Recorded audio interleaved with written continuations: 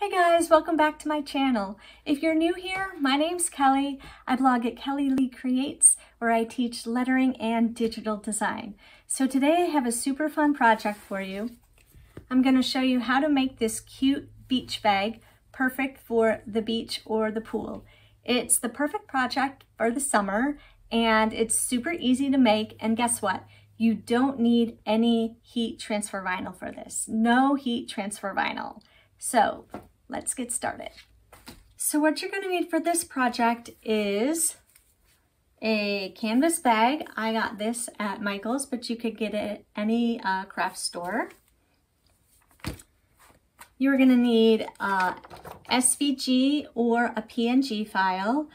We're using a PNG for this, but this comes in SVG file format as well. This is from a site called Love SVG, and I will link to it in the description below. This file is completely free, so you can pick it up if you want to use this, but feel free to use any PNG or SVG that you want. You'll also need a Cricut EasyPress and an inkjet printer, and this transfer paper that we are using today is by Jolie's Boutique. It's called Easy Image for light colored fabrics. So this is a little different than heat transfer vinyl. I was gonna use heat transfer vinyl for this project. I was first gonna do it with printable heat transfer vinyl, but I found these transfer sheets and I thought that I'd give these a try. So that is what you need, and let's get started. Okay, so the first thing that you want to do is you want to print your PNG onto the transfer paper. I realized that I said SVG before, but you want to use the PNG version. And this file does come in a PNG version. Some SVG files may not, but this one does. So just to clarify that. So you want to print your PNG onto the transfer paper. And just make sure that your PNG is mirrored, just like you would mirror a file if you were using it with heat transfer vinyl. It needs to be mirrored because then we're going to flip it over when we adhere it to the tote bag.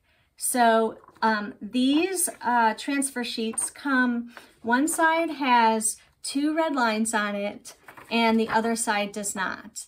So after you mirror your image, you're going to print it on the side that does not have the red lines. So again, mirror your image and then print it on the side of the transfer sheet that does not have the red lines. So now I'm going to bring the camera down and show you exactly how to put this file onto the tote bag. So once you have your design printed out, then you have to cut around the edge of your design to remove any of this excess white area.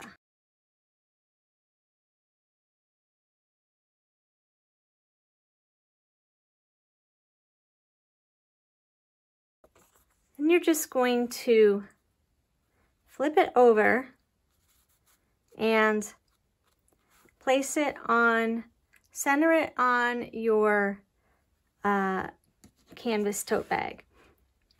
So per the instructions for this transfer paper, you have to put your iron on the highest setting possible, and for transfers that are 4 inches by 4 inches in size, you want to press them for 60 seconds.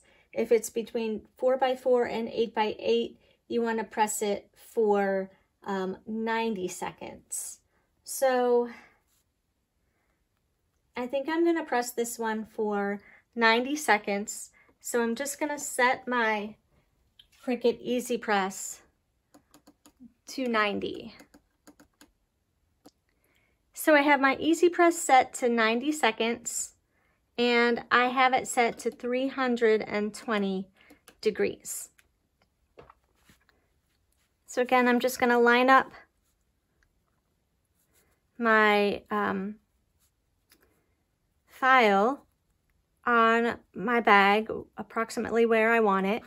And also, I have this Cricut EasyPress mat underneath, just so it won't damage the table,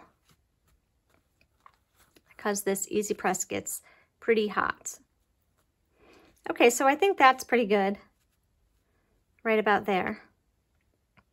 And now we're just going to press it for 90 seconds.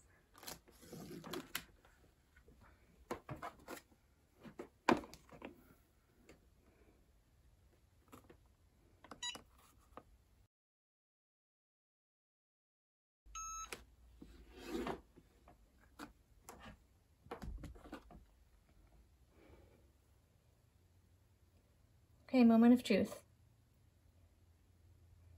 Be careful because this is super, super hot.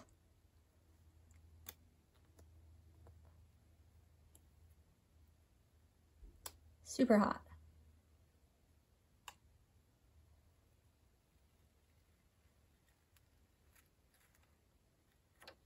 Look at that. That turned out pretty good. That is my first time using this, and I am so impressed.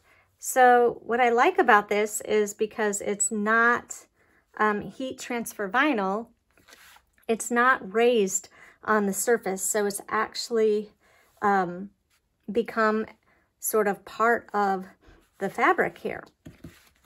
And I think it looks pretty amazing.